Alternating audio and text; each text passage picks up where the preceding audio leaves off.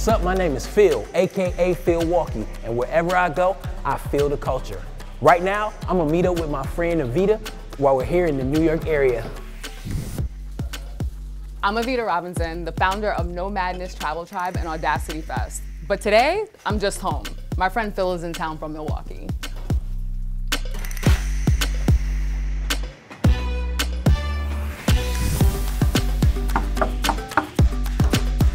Hey, good to see you. So my friends are like my family, and I'm really bad at small talk, so I get deep, right? So I got some questions for you. Okay, so the way this works is you're gonna pick a question out of the fishbowl and just answer it. Don't think too hard. Initial reaction. Okay. Sounds good? Sounds great. Let's go. All right. How has the digital space shaped the movement of Black travel? Well, the digital space is the biggest thing to happen to Black travel since probably the Green Book. I agree. Because it gives access to so many different people, on so many different levels. I think it gives us the opportunity to level the playing field with the rest of the industry and to own our narratives and be able to build our own communities. It's just completely changed the landscape. All right. Why was the Green Book so important to Black travelers in the past?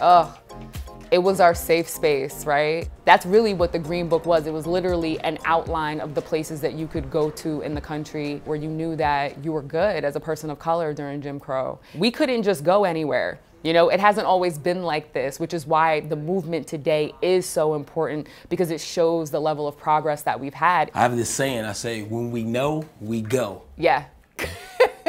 My turn.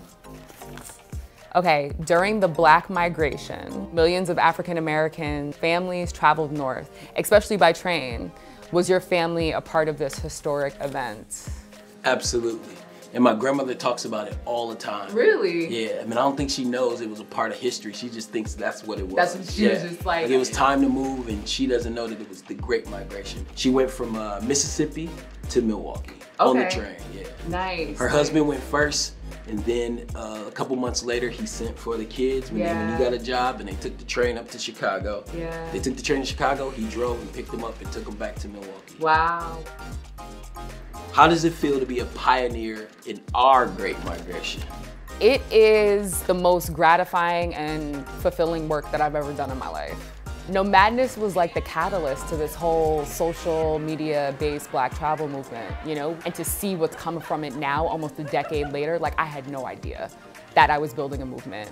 I think it's important for the world to see who we really are. So I try my best to give a good example of who Black men really are. Yeah, I think it's important that this moment is etched in history.